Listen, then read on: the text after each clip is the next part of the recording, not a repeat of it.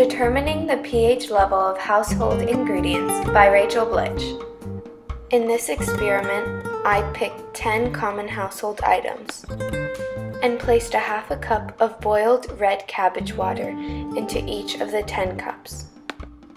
Even though the items I chose in this picture did not give me the right pH outcome, after many times of testing, I was able to find the right ingredients that gave me the perfect pH gradient.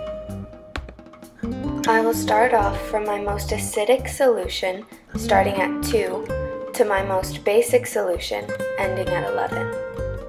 My first item chosen was Celsius water, which is an energy drink that has a pH of 2 and a pOH of 12. Next was lemon, with a pH of 2.3 and a pOH of 11.7.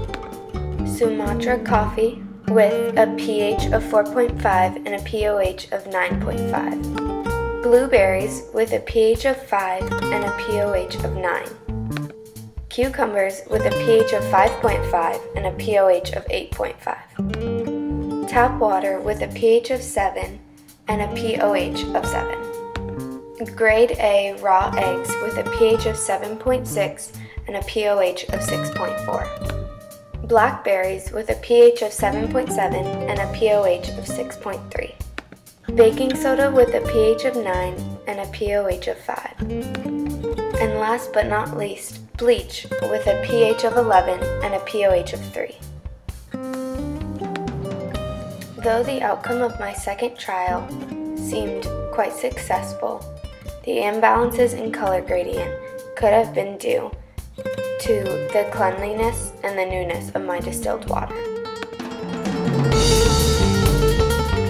A good biblical application for this lab can be seen through the item's ability to hold their true purple color, or whether or not their colors will vary based off of them being tested.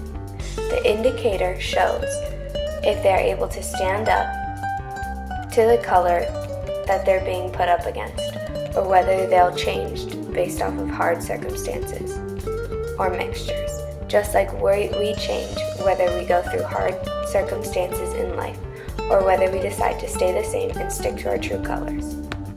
I hope you enjoyed my colorful and fun pH Chem Lab.